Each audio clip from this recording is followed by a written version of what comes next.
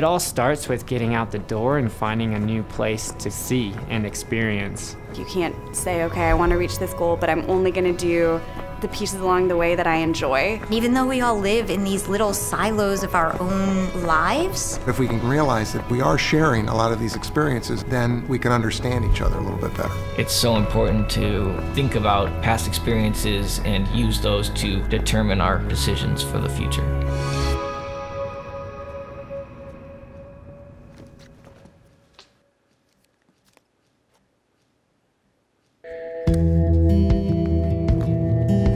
After the Air Force Academy, my first duty station was Malmstrom Air Force Base in Great Falls, Montana. One of my big goals while I was there was to embrace the local culture, and kind of the culture I found myself in was that backpacking, adventuring, and pushing your boundaries with new hobbies and new loves and enjoying the land as much as you can. Now, coming back to Arizona, I'm coming in with a whole new mindset to go explore, and I'm seeing all new trails, all new destinations that I never visited or even knew about when I was growing up here.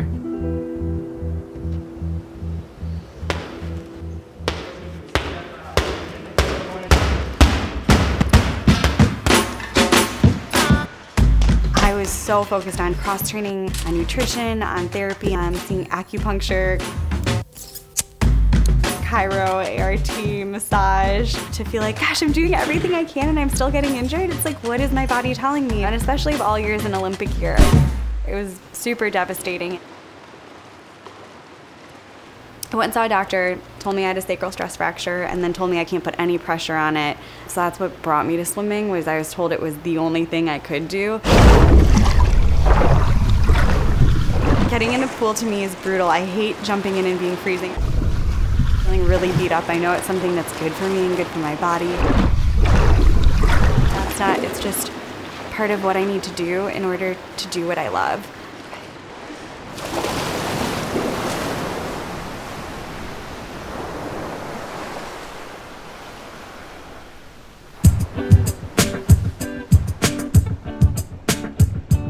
Sounds like we're going to have some of that, where people are coming and going in different ways and seeing each other. But as you all know, it's motivating to see the other people out there. Pace leaders do their jobs based upon their own personalities and their strengths. A star paces very different from myself, who paces very different from one of our leaders who, before each race, comes up with songs and chants. But at the same time, we're all focused on the fact that we have to be strong and nurturing, but also friendly and kind to help them achieve their goal.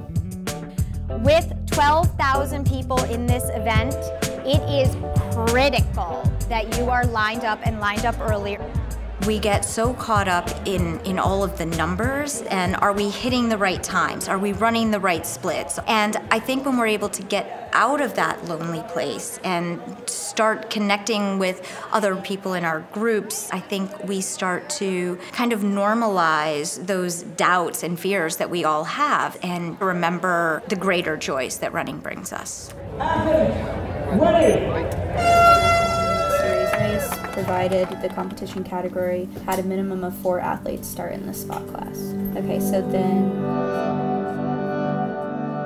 In second grade, my teacher started noticing that I wasn't seeing the chalkboard and I was looking really close at books. And so for the next 2 to 3 years, I basically went to every eye doctor and specialist. But the most difficult thing to deal with at that time was they actually couldn't find what was going on, so they thought that I was doing it for attention and sent me to a psychologist and neurologist.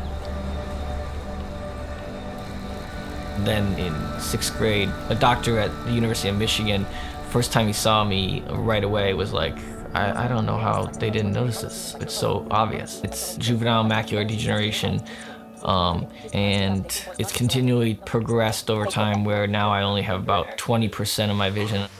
But when I look back at what I've accomplished and my successes, it even overwhelms me. I feel as though in 35 years I've done more than maybe I thought I would in 80 years.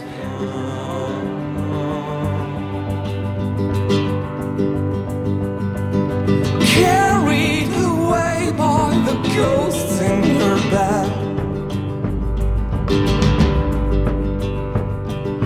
Does it look I got a flame on my head? You just run past that one route where you don't even know where it goes. You run past it just weekly or daily even. And it feels pretty awesome when you finally take the other turn and just, let's see where this goes. And sometimes you surprise yourself. You're gonna find the new usual route the more you explore.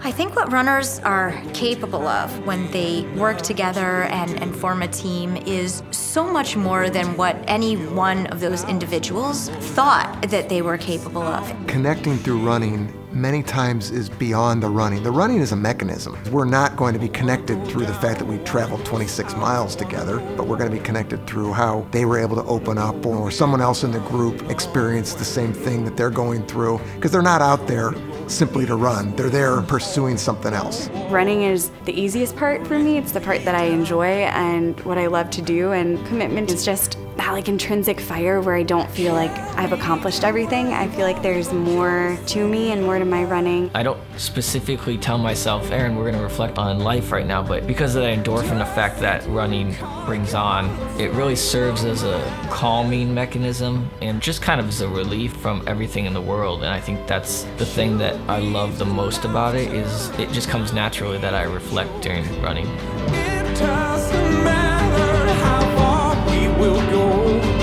but don't waste your hands on the tambourine goods. I wanna go, I wanna go. It can be whatever you need it to be. So it's really important to find your own personal balance, and running's just such a great way to do that. Wanna go, I wanna go.